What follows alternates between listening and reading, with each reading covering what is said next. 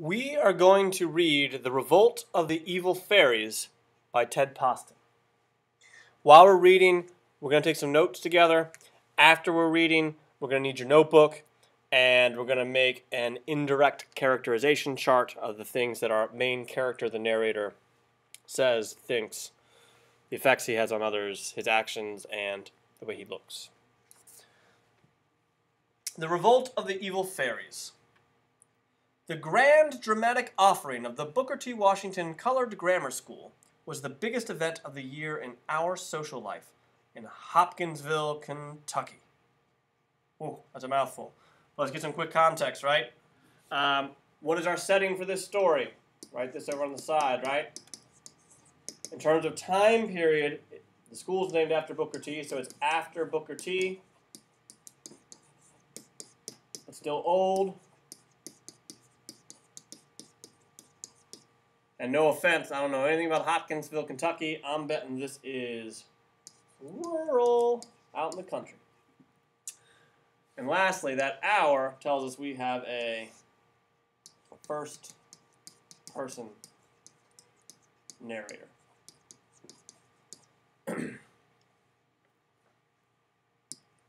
It was the one occasion on which they let us use the old Cooper Opera House, and even some of the white folks came out yearly to applaud our presentation. The first two rows of the orchestra were always reserved for our white friends, and our leading colored citizens sat right behind them, with an empty row intervening, of course. Mr. Ed Smith, our local undertaker, invariably occupied a box to the left of the house and wore his cutaway coat and striped breeches. This distinctive garb was usually reserved for those rare occasions when he officiated at the funerals of our most prominent colored citizens. Mr. Thaddeus Long, our colored mailman, once rented a tuxedo and bought a box too. But nobody paid him much mind. We knew he was just showing off, as opposed to Mr. Ed Smith, right, who is rich. He is the rich undertaker. Runs the funeral home. The title of our play never varied. It was always Prince Charming and the Sleeping Beauty, but no two presentations were ever the same. Miss H. Belle Leprade, our 6th grade teacher, rewrote the script every season, and it was never like anything you read in the storybooks. Miss Leprade called it a modern morality play of conflict between the forces of good and evil.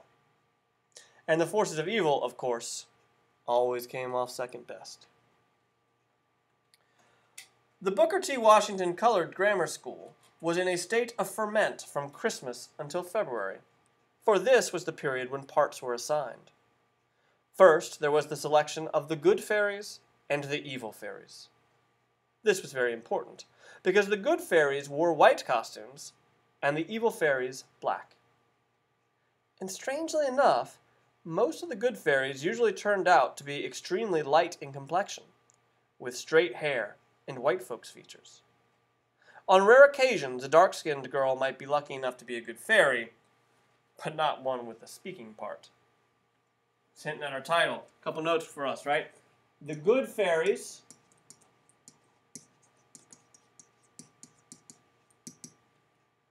they have white costumes, and they are the kids who are light-skinned. As opposed to the evil fairies, who wear black, and our inference here, it doesn't say it explicitly, but we can infer that the students who are chosen for the evil fairies, since they're not light-skinned, are students with dark complexions.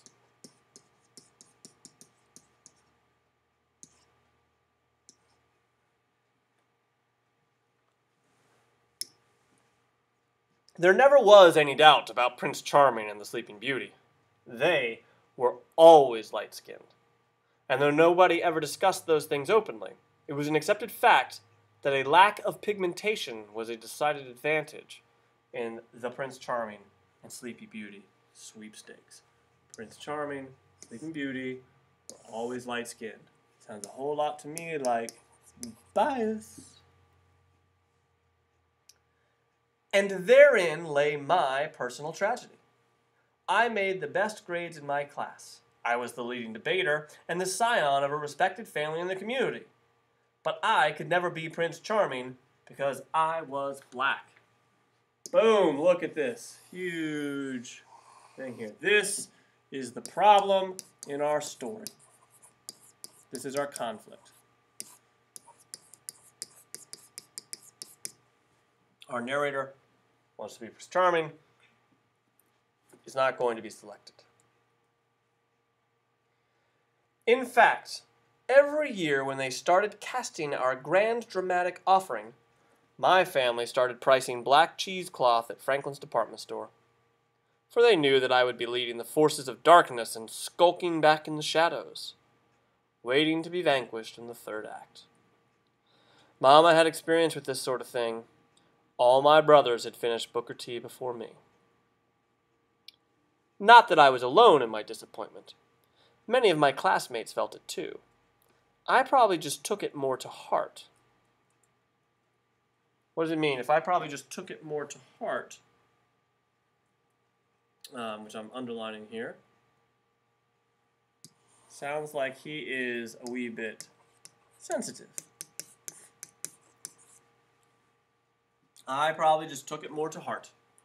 Rat Jointer, for instance, could rationalize the situation. Rat was not only black, he lived on Billy Goat Hill. But Rat summed it up like this. If you black, you black. I should have been able to regard the matter calmly too, for our grand dramatic offering was only a reflection of our daily community life in Hopkinsville. The Yowlers had the best of everything. They held most of the teaching jobs in Booker T. Washington Colored Grammar School. They were the Negro doctors, the lawyers, the insurance men. They even had a blue vein society. And if your dark skin obscured your throbbing pulse, you were hardly a member of the elite. Right? Look at this. Put a little asterisk here. Our grand dramatic offering, the play we put on, was a reflection of the daily community life. Yowlers, yellow, lighter skinned. Yet I was inconsolable the first time they turned me down for Prince Charming. That was the year they picked Roger Jackson. Roger was not only dumb, he stuttered. But he was light enough to pass for white, and that was apparently sufficient. Right? If you're inconsolable about something, what does that mean? It means no one can make you feel better.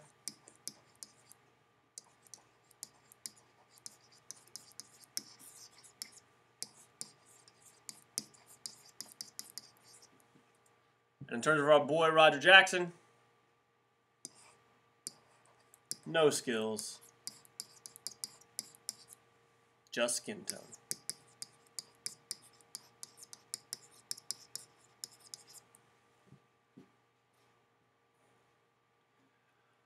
In all fairness, however, it must be admitted that Roger had other qualifications. His father owned the only colored saloon in town and was quite a power in local politics. In fact, Mr. Clinton Jackson had a lot to say about just who taught in the Booker T. Washington Colored Grammar School. So it was understandable that Roger should have been picked for Prince Charming. Look at this, right? So what do we got? They're rich. They have leverage. And so what do they get? Favoritism.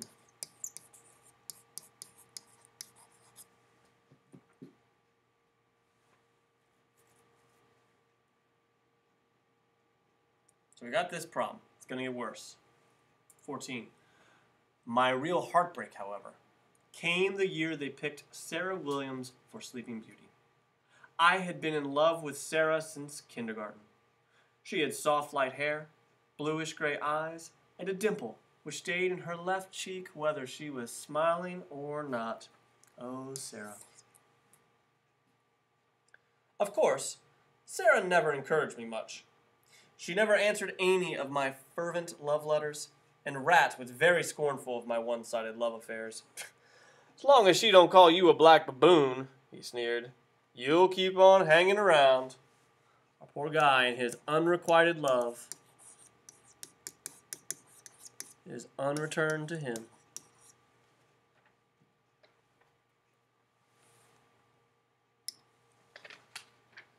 After Sarah was chosen for Sleeping Beauty, I went out for the Prince Charming role with all my heart. If I had declaimed boldly in previous contests, I was matchless now.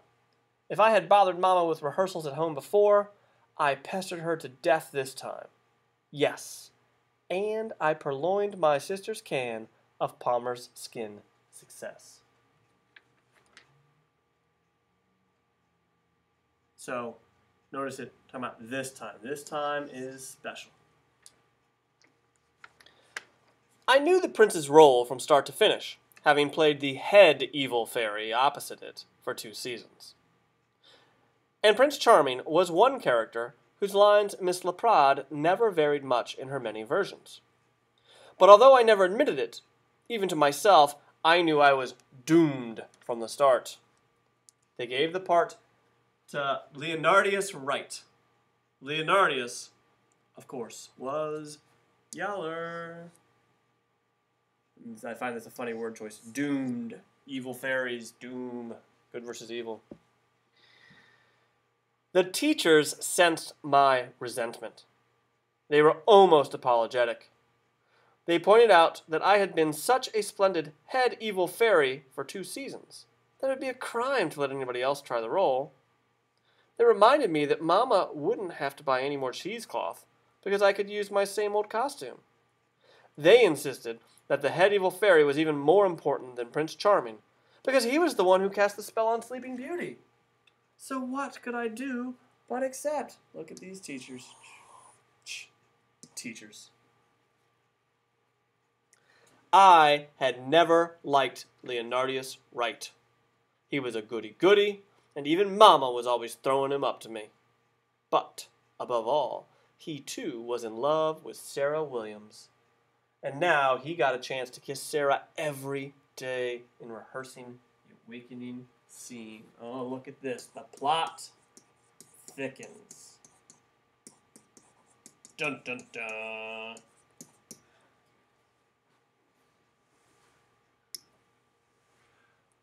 Well, the show must go on even for little black boys. So I threw my soul into my part and made the head evil fairy a character to be remembered. When I drew back from the couch of Sleeping Beauty and slunk away into the shadows at the approach of Prince Charming, my facial expression was indeed something to behold. When I was vanquished by the shining sword of Prince Charming in the last act, I was a little hammy, perhaps, but terrific. Hammy, by the way, kind of means like overdoing it. You're over the top. Campy. The attendance at our grand dramatic offering that year was the best in its history. Even the white folks overflowed the 2 rows reserved for them, and a few were forced to sit in the intervening one. This created a delicate situation, but everybody tactfully ignored it. Notice, second time, we brought up white-black race relations.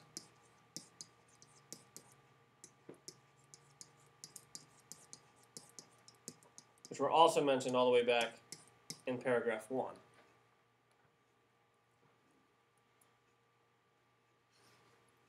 Something you're going to want to pay attention to in the story. Finishing up this page. When the curtain went up on the last act, the audience was in fine fettle. Everything had gone well for me too, except for one spot in the second act.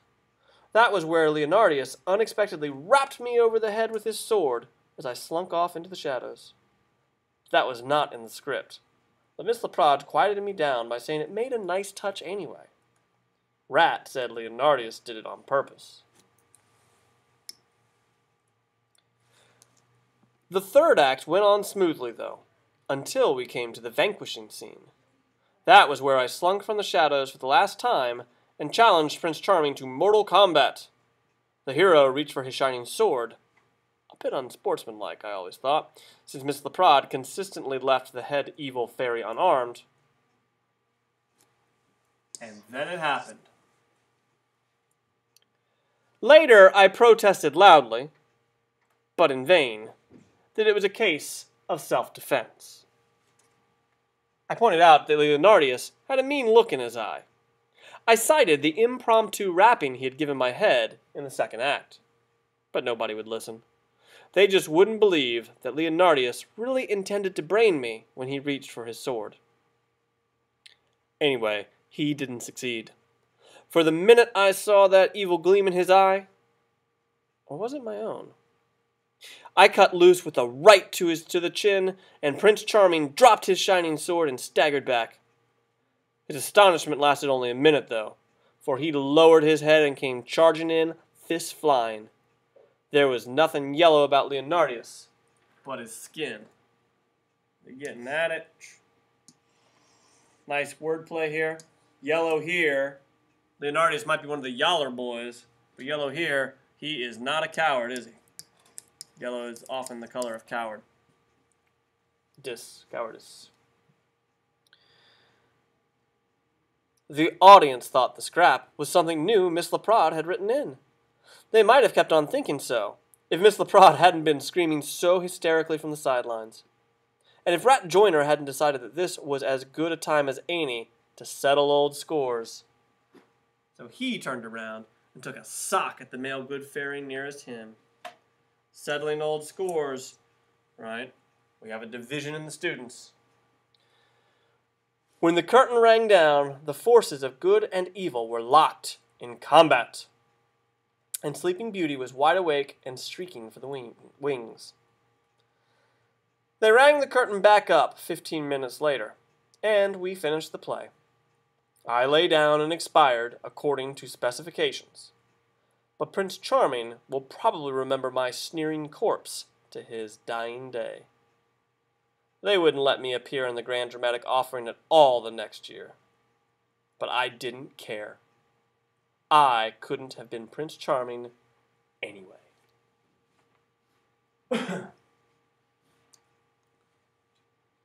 I didn't care because I couldn't have been Prince Charming anyway. Notice, excuse me, end of the story, our narrator is less sensitive than he was all the way back in paragraph 9.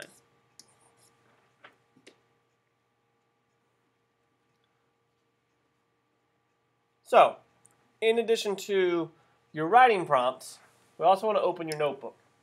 And you are going to make your own indirect characterization chart. I actually recommend for this turning your notebook sideways. So let's pretend that this is the top. This is the spiral side of your notebook. Let's go ahead and put today's date, which may or may not be 11/1. And we were writing about the revolt of the Evil Fairies.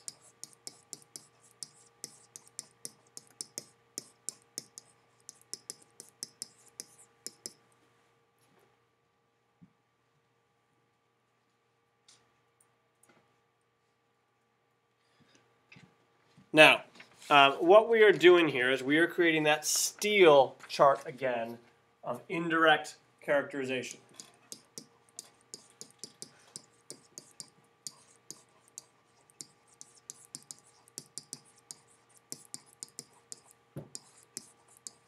And here's what it looks like. We're going to look for 3 things from our narrator. We're going to look for things he says, things from his speech. We're going to look for things he thinks. We're going to look for his thoughts. We're going to look for his effect on others.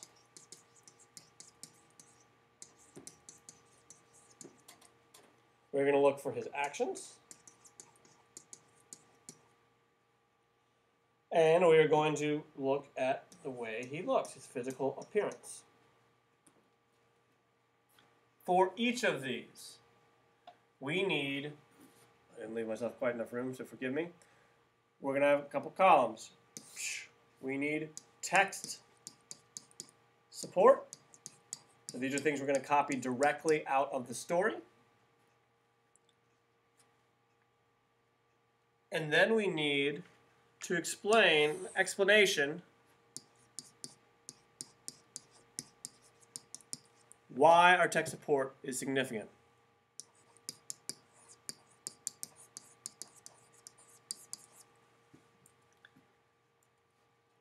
I'm going to give you a couple ideas of places you can go back and look. In terms of things our character says, we don't have any direct dialogue, but we might look in paragraph 24 where he says, "Later I protested loudly that it was a case of self-defense." Right? You can copy that down. In terms of thoughts, the thing I might encourage you to think about is to find a place, what does he want? Or what does he think about, say, Leonardius, or any of the other characters that he describes in the story? In terms of his effects on others, we could talk about a couple things. You could talk about how Rat Joiner starts fighting after he has started, after he has slugged Leonardius. Or another thing I'm thinking about perhaps is back in paragraph 18. It tells us that the teachers were almost apologetic.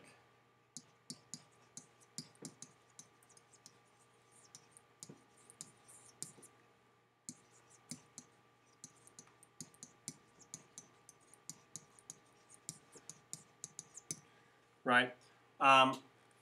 Why is that significant? We might say, right, they realized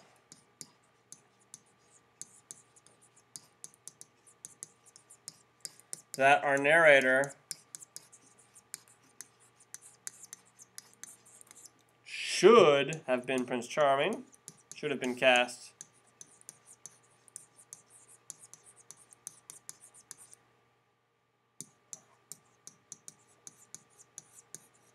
right. They want to apologize. It's almost like they want to apologize for the fact that he isn't, because they recognize that he's not Prince Charming because of bias in the school. Actions, obviously you have a number to choose from. And looks, right? What the physical appearance of our main character is very important here, right? I might look back to paragraph 10, which is where his friend Rat says, "If you black, you black."